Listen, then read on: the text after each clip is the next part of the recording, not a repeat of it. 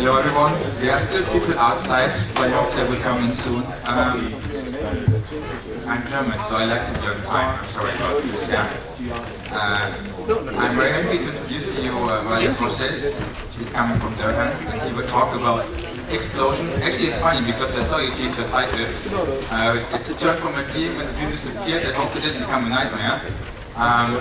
No? Good. Still a dream. Okay, very good. So let's welcome him, yeah?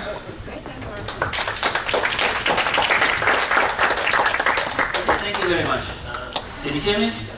So first of all, thank you very much for the organizers. It's been a pleasure to be here. It's an excellent program. So I'm going to talk about explosion. I did shorten the title mostly because, we're talking only 25 minutes, so the title should fit on my page. So explosion is, it's the idea and work I've been involved with for the last year and a half, last couple of years, principally done in collaboration with Michael Spanovsky, who is my colleague in Durham, and at some stages also our students and postdocs were involved. So there's a fair number of papers. The most recent one is this one in October 2018. It's actually a big review of semi-classical methods necessary for addressing this issue. Good, so I'll try to break it up into two halves. The first half would be a little longer, the second half would be more technical and shorter. I hope I'll have enough time for it. So the first half of the talk would be largely interpretive, dealing with the already well-known and well-established results. And the second half will be non-interpretive, involving semi-classical calculations. So the main idea of explosion is I want to consider a very large number of Higgs bosons produced in certain conditions, for example, at a high energy collider or in the early universe. And the idea is to take the number of these Higgses to be parametrically larger than 1 over lambda, right? Or let's say some constant of 4 times 1 over lambda. So in some sense, the number of final state particles is non-determinate, right? It goes as 1 over the coupling constant. The coupling constant is 2 to the square. Right? Kinematically, this is certainly possible, for example, at scattered atomic 2D colliders. Kinematically, right? But we have to figure out what the result of the rates is. So if the incoming state, right, if I consider a sub-process where highly virtual or highly energetic resonance was produced at the intermediate stage of the reaction, right, the object we are computing is the decay rate of this highly virtual resonance into n Higgs. So it's gamma n of t squared, right? The decay rate or partial decay rate of the Higgs at high virtuality t squared going into n particles, n Higgs. Right, and of course this is related to the imaginary part of the self-energy. So the statement of explosion is that explosion happens when the imaginary part of the self-energy at scale p squared becomes greater than p squared or m squared itself. Right? So you will no longer be able to treat the propagators 1 over p squared minus m squared. The effects of the self-energy will become critically important. And when the self-energy will continue growing, and I'm planning it will grow exponentially, the imaginary part of self-energy with growing p squared, the propagator will be basically shut down. So instead of 1 over p squared minus m squared, the propagator will go exponentially. So it's the main point to where I want to get. So what we consider is essentially a non-perturbative regime, where the number of particles produced is of order of the available energy square root of S over m. I'm going to work in the theory which has no massless particles. So I don't want to suffer from infrared. I don't want to have a theory which suffers from infrared divergences. So for most of what I'm going to do, I'm going to consider just a 5 to the 4th scalar theory in the broken phase. So I want to look at the maximal or nearly maximal number of particles I can produce, where n is of the square root of S over m, and it would go as 1 over the coupling constant, which would be treated as a large parameter. So this is, in this sense, a non-perturbative problem. what we'll do in the first part of the talk, I'll briefly review how to do determinative calculations. So how to what's the result for tree-level amplitudes and probabilities, and how to take into account leading all the quantum corrections, how to incorporate the rules. And these results are already well known. And then I will explain how to, since perturbation theory is not really a trustable approximation in this case, and suffers from large order divergences and so on, explain how to compute quantum effects directly in the limit when n times lambda is much greater than 1. And in fact, that this semi-classical computation of quantum effects in a regime where perturbation theory is valid, if you treat lambda n to be small, will completely reproduce the non-tree level and Newton loop effects. But when you go to the regime where lambda n is very large, you get it. So that's the plan. So in general, explosion relates to processes where in the initial state I have few particles, in the final state many particles, and many means that the multiplicity of final states goes faster than 1 over lambda, right? And so this can be applied to scattering process where you have 2 particles to n, or it can be applied to a resonance decay where you have 1 highly inertial particles going to n particles. And for the purposes of this talk, I will mostly concentrate on the resonance decay. So if I'm thinking of the entire physical process, like for example, the vector boson fusion process, where from 2 quarks to emission of mass effective bosons, I produce the virtual hits and then let the hits decay into a large number of hits in the final state. So I'm looking at the sub-process which is in this purple box. Right, and then you can dress the process adding the propagator there to get the whole 2-to-n process, and have also other distributions. So we will mostly, for a lot of time, we will mostly concentrate on this part. This is where the interesting things are. So we will compute or estimate the rate, which as I said is so for this process it would correspond to the partial width of the decay of this resonance. It's of course the same as the imaginary part of the self-energy with exactly n parts. Then if I want to reconstruct the entire process, I have to add this propagator. I have to multiply this vertex by the propagator. The propagator is not just d squared minus n h squared, or s minus n h squared. It also involves the self-energy in the denominator. So the same gamma which we're computing there, or this gamma sum of n, will also appear in the propagator. So actually the entire process will not violate the entirety, or at least for this sub-process. There will be no violation of the entirety. Another problem, right? This cross-section will not grow exponentially with energy, because whatever the large effect is coming from the rate over here when I square the process, it would be more than compensated by the effect of gamma. So we are not looking for completely explosive cross-sections at having CV colliders which will dominate everything else. Right? All we are hoping for is to be able to find something observable. Okay, so this I have explained. So that's the entire propagator is not just 1 over p squared minus n squared, but it must include this. So that this is a Dyson sum propagator. Essentially, this expression, the Dyson sum propagator is just a summing of the geometric progression. It's not relying on perturbation theory. It's an entire expression for a 2-point equation. So warm up, right? Let's compute very quickly 1 to n amplitude at tree level, right? So all external legs are amputated. Right, so all external legs are LSZ amputated.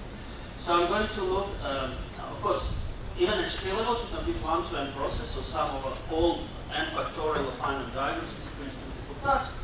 So I'm going to look at the simplifying assumption, right? Or simplifying but important for us assumption that all of the number of particles produced in the final state is nearly maximum, right? So everything is massive. So the maximum number of particles you can have in the final state is when they are over the threshold. So when the amplitude is on the mass particle mass threshold, so the n maximum will be square root of s over m. At this point, the phase space over which I would have to integrate would be 0. Right? So I'm staying just before the mass threshold. So this N is going to be a little bit less than N maximum. And epsilon, in this case, is the kinetic energy of the final state per particle per mass.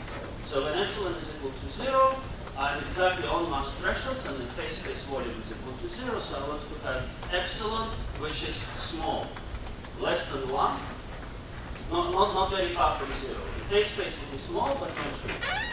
So in this regime, this amplitude at tree level can be computed. And this is the result, right? So the amplitude goes as n factorial lambda, which is the self-coupling of the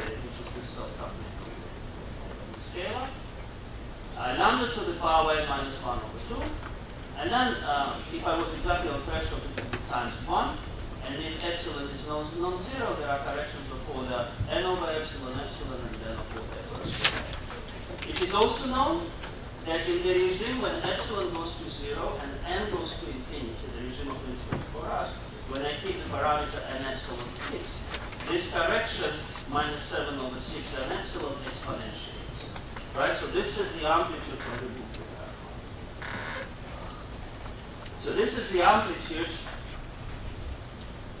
This is the amplitude in a non-relativistic limit, right? So it has n factorial growth, appropriate power of lambda, and then it has an exponential factor of e to the minus 7. So now I can square the amplitude and integrate over the phase space. So because I'm working in the non-relativistic limit when n goes to infinity and epsilon is small, integration of a phase space can be performed with large n very straightforwardly, right? Using just the steepest descent method, and the result for the partial width, of for the amplitude squared integration of a phase space divided by n factorial, keeping only the exponential factor in the game, goes as e to the n log lambda n.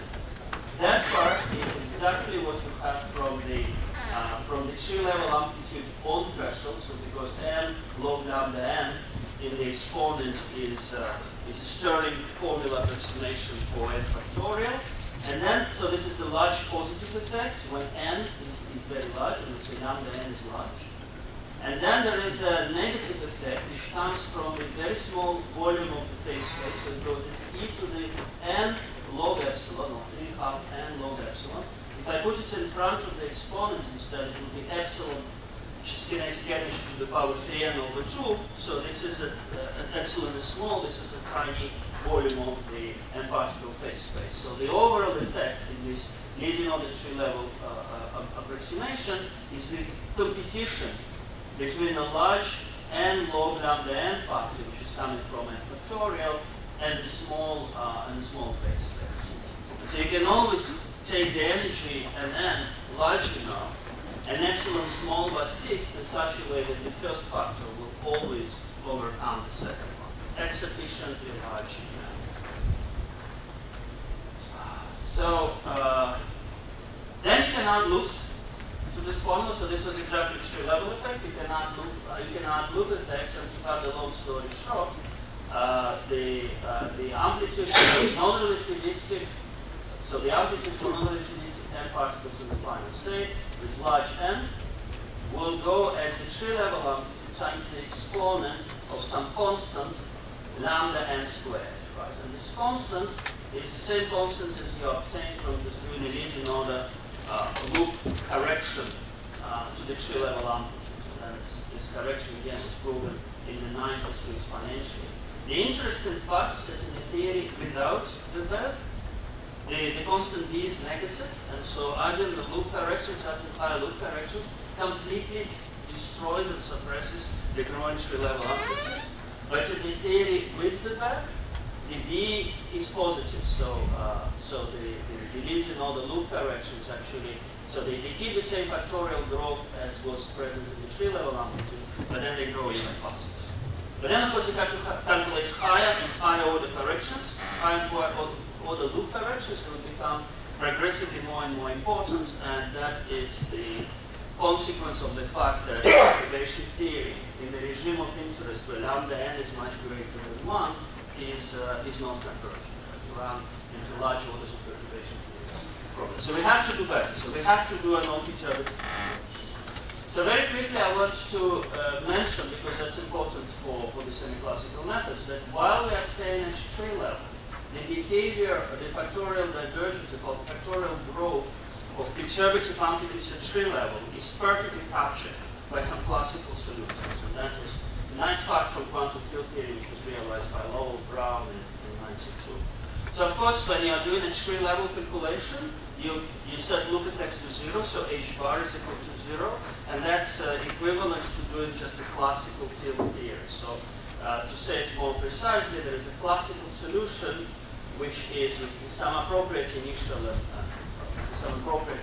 conditions, which I will describe, which actually gives you a generated functional for all tree-level amplitudes. Right. And so from knowing these solutions, by differentiating with respect to source, which is z n times, you immediately derive the previously shown tree-level amplitude operations. So classical solutions provide a generated functional called tree-level amplitude.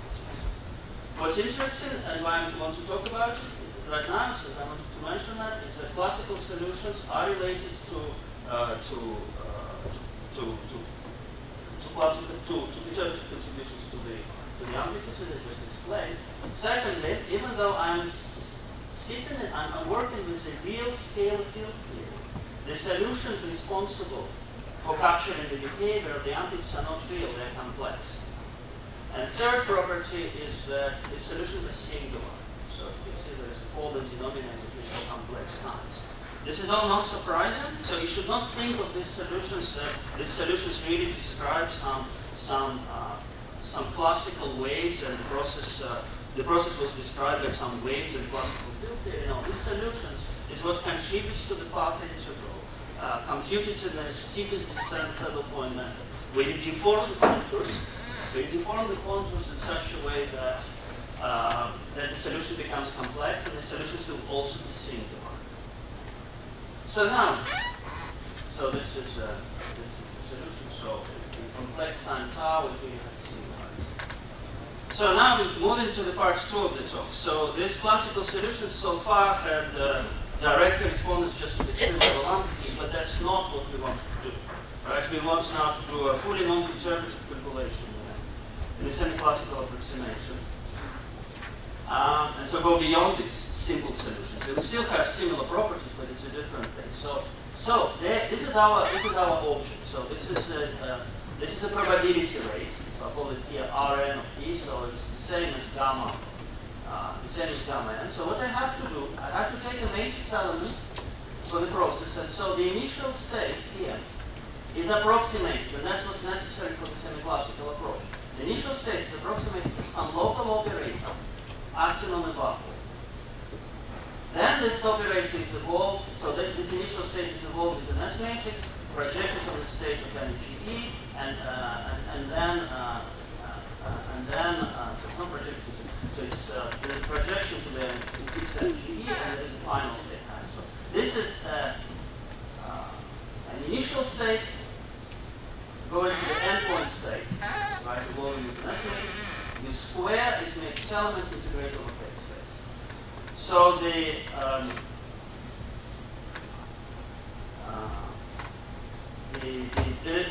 is a standard choice for this for the operator,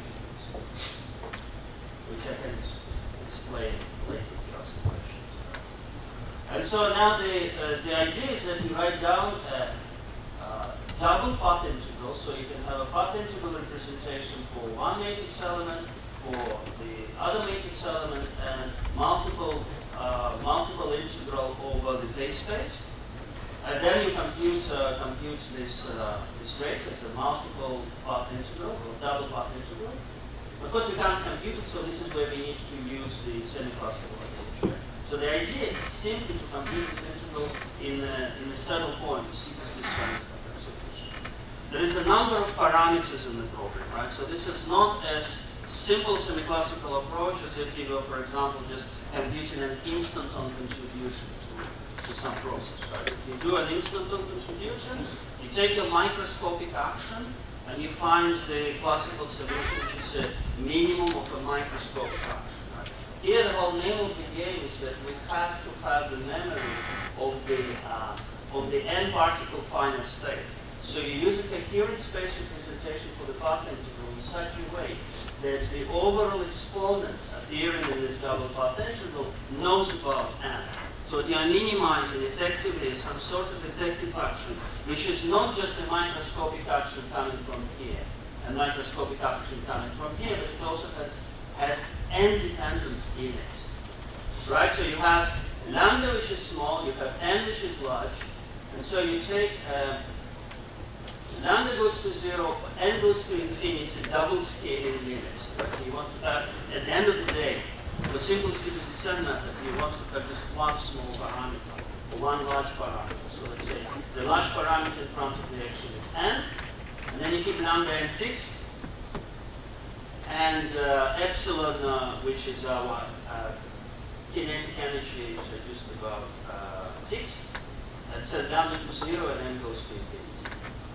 So n goes as 1 over lambda, right? So this is the semi-classical sequence descent approximation, right? And jumping ahead of time, so we are keeping lambda n fixed, and I can have lambda n to be very small, or I can have it large, right? So it's large, it's a fixed constant, and the large can be 100 if you wish, but it should be smaller than n itself.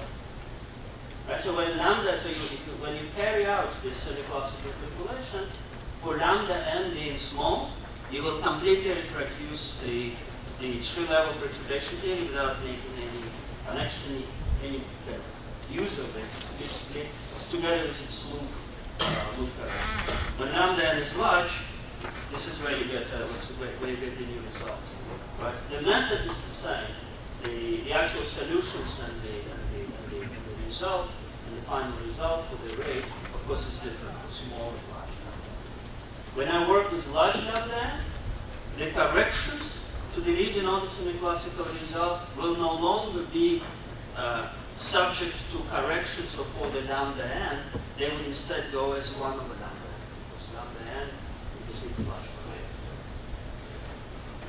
So now this is this formalism was set up by T.T. Song somewhere around 1994, right? And this is the formalism which I'm going to follow. The outcome of the formalism is that can be summarized as 4 steps.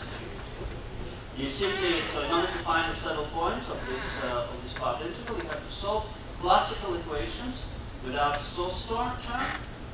You have to impose initial and final boundary conditions on the solution. So these are conditions what happens in the initial time and in the final time. And notice, so they arise because we know that the initials, we know the description of the initial state, that was some operator O acting on the vacuum, and we know the final state, which was an n-particle state.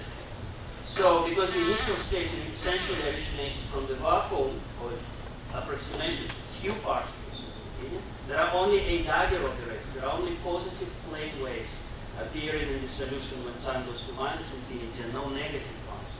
When time goes to plus infinity, there are both components, e to the plus ikx and e to the minus ikx, with coefficients appropriately related to each other. Right? So you can see already here that the solutions emerging are manifestly complex solutions, even though we're in real field here.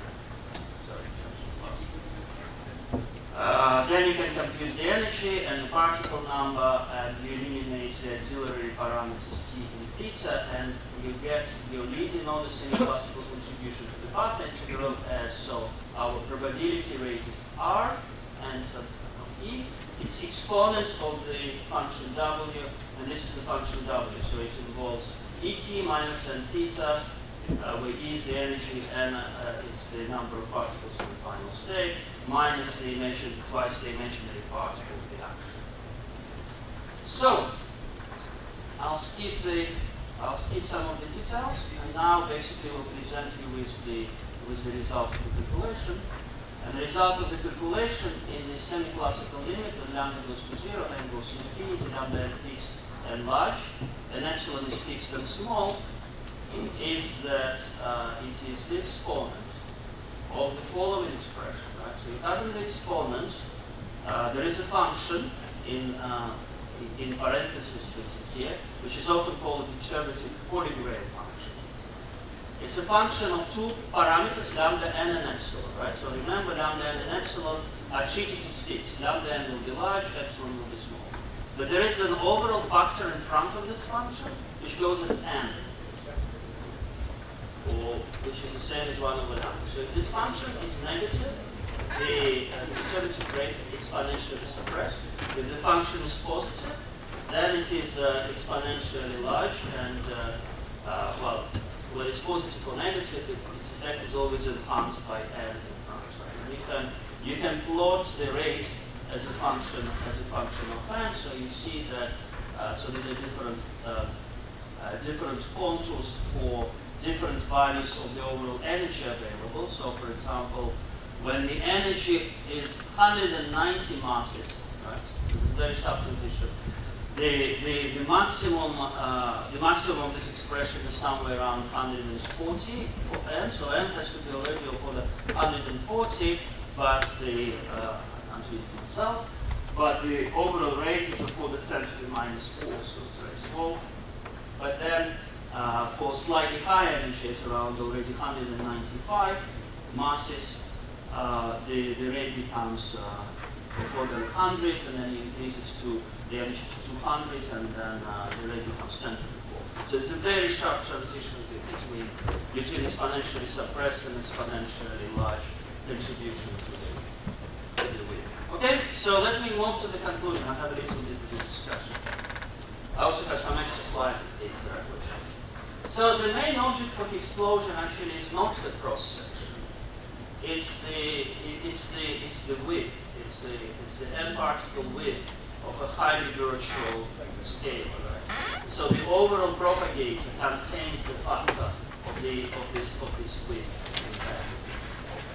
Right. So when we consider a propagator, so the energy scale, so p squared scales, where the width becomes large, becomes greater than p squared itself, is the explosion scale, which is parametrically of order n hits over lambda times some numerical constant of order 10 to the 2. Right, so when you are at p squared much lower than the explosion scale, the propagator is the usual one over p squared minus m squared.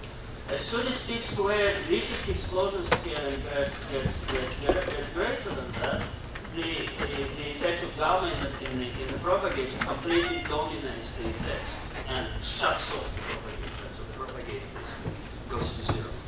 Right, so our kind of physics interpretation of it is that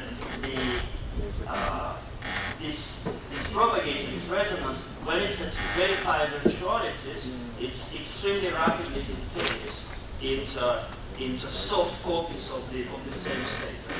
So the highly virtual Higgs, or actually anything which is coupled to the Higgs, will decay into large numbers of Higgses with momentum squared around their mass. So in some sense, it can be treated, the highly virtual Higgs can be treated as a composite state made out of soft copies of itself.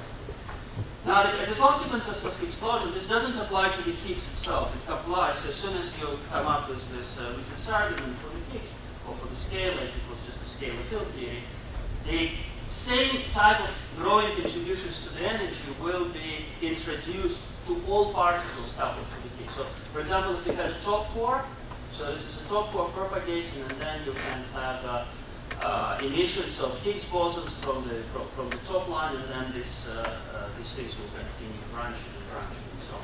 So basically, any particle tops WZ, anything, even the graviton will explode as soon as the coupling is. So at energies greater than the explosion scale, we basically end up with a classical theory. So if you look at the coupling constants starting from the infrared, so they start running like in the ordinary perturbative standard model, Then they reach the explosion scale where the propagators and the loops shut down and all the couplings flatten out. Right? Just stop running. So you never reach Landau poles. If there were Landau poles for the lambda of the Higgs, you never reach Landau poles for the Cavas. It addresses a hierarchy problem in the sense that you cannot have contributions to from the radius of direction to the Higgs boson mass from heavy or highly virtual states because the propagators at the squared greater than an explosion scale. The loop propagators just fine. Okay, so now I'll stop here. I think I run out. Thank you.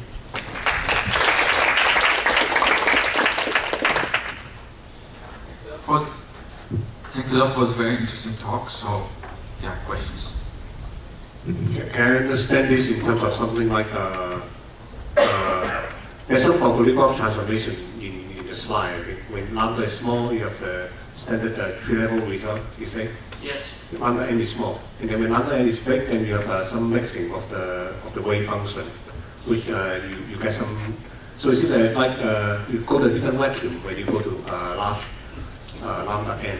Is it like all Einstein condensate vacuum and so, classical vacuum? Okay, I didn't think about it in terms of vacuum, but the nature of the classical solution changes. Yeah. The formalism is the same. The parameter which I can continuously vary is lambda n, and basically the classical solution which is dominant in the path integral itself gets deformed when you are changing the lambda n. Yeah, so it's a different. So and then you can reach a large lambda n regime like this. The key point is that the exponential growth in the expression persists. The growth is smaller than from the naively interpreted tree-level result. Because if we remember, the tree-level result, in addition to n factorial, had also e to the n times lambda n corrections. So it had power-like corrections in lambda n. This was the effect of the loops. Here, the corrections in the large lambda n limit grow only a square root of lambda n. So the growth is a little slower than in naively exponential projection theory, but it's still there.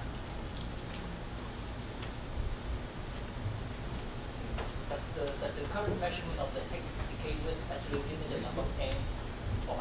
Okay, that means that. Does the current measurement of Higgs decay width limit the number of n? So you need to have a very large energy, right, of p squared, in order to reach the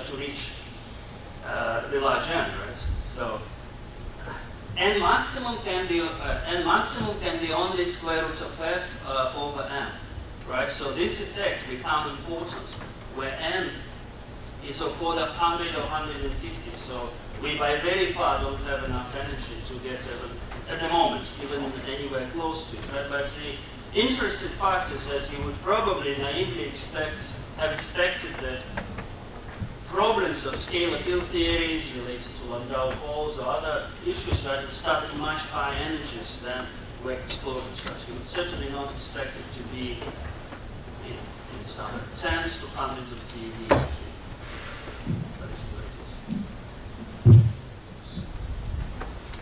So is the result doesn't change if you include other standard model coupling, for instance? No, the result would be modified, of course. Right? The result would be modified, but we don't expect that it will be completely changed. Right? So the calculations of this kind of non-trivial semi-classical calculation was carried just for the scale of field alone, where we switched off the couplings to W bosons to all the quarks, right? So Higgs doesn't decay into dB bar pairs. So that will all have to be taken into account. In the semi-classical approach, it's not an entirely trivial task. In perturbation theory, these effects could be added straightforwardly without change to the main result, that numbers will change. But then perturbation theory is not really trustable. So we expect that this would all hold for the full standard model. Right? The question is, so if no one is going to ask the question about high orders of perturbation theory and whether it's is the problem of it. I'll just very quickly comment on this. Okay? So you could say, okay, so you talked about semi-classical methods for a while, so fine. Let's go back to perturbation theory, right? So I said that you cannot trust directly what you get in perturbation theory, but nevertheless in perturbation theory you can at least understand where did the growth of the perturbative result come from. The growth of perturbative result came from essentially the n factorial factor in front of the amplitude. The n factorial factor came from the fact that there was approximately n factorial Feynman diagrams contributing to this process, right? Should we completely disregard this whole thing and say this is the growth you are finding is because of the large orders of perturbation theory, okay? So first comment I'd like to make, right? What we are confusing here is the imaginary part of the self-energy where we are insisting that we have exactly n paths, right? So we are cutting exactly n lines, and n is large, in the imaginary part of the self-energy. Okay? So all these particles are on shell. So would you have a factorial growth of this process, for example, if you computed it in QCD? Right? There should be factorial growth in QCD. Would 1 to n amplitude factorially diverge in QCD? The answer is probably not. Because, for example, MHD amplitudes, it's too negative for positive unicities, in color, right, in the color space, they just have the one term in that, right? So the off-shell quantity, and of all the n factorial contributions coming in it, and there was an overall n factorial factor. But when you took the quantity on mass shell, there were major cancellations caused by going on mass shell. So scalar is very special. The scalar is very special because in the scalar case, so if it was, for example, the pure 5 to the 4th theory, there would be no individual constellations between different diagrams. Not on-shell, not off-shell. The second comment I wanted to make is that usually we amputate perturbation theory. So if I was computing some perturbative contributions, higher and higher order contributions to some quantity, which I call the sigma, and this is n along the horizontal axis, what I would normally expect is that first higher and higher order contributions to this quantity become smaller, I reach some critical value, and then I go above that, and I start getting greater and greater contributions from perturbation. Right? The series is divergent, you have to Borel summit if you can, usually you can't, so we usually stop over there. What I'm computing is a finite quantity. Right? So it's a massive theory, so gamma n, I'm summing over n, so I'm summing over all possible number of cuts over there, and the maximum number of cuts is n maximal, and I cannot go beyond that. So even in perturbation theory, I'm summing over gamma n's, where gamma n's have this fault. So it's actually a finite quantity, maybe a large, but it's a finite quantity. I don't believe that the arguments about Borel resummation and the symptotic nature of perturbation theory should be applied to the quantities, which are actually finite, which are not divergent. Right? But, so I think it provides an interesting perspective on it. But in general, you can also forget about all of that, because I'm saying that at the end of the day, I'm making use of perturbation theory for more than just the material. Okay. So for me, gamma n is physical quantity. It's a decay wave. Right? So some people argue saying that this is not physical, but it's, I mean, if this formula, you can define it as a physical QFT observable. But the cross-section, right, when gamma n explodes exponentially, it doesn't mean that the cross-sections and scattering processes will, because you have to start reusing the same gamma n in the proper cases. I'm sorry, but we should move on. So let's thank the speaker.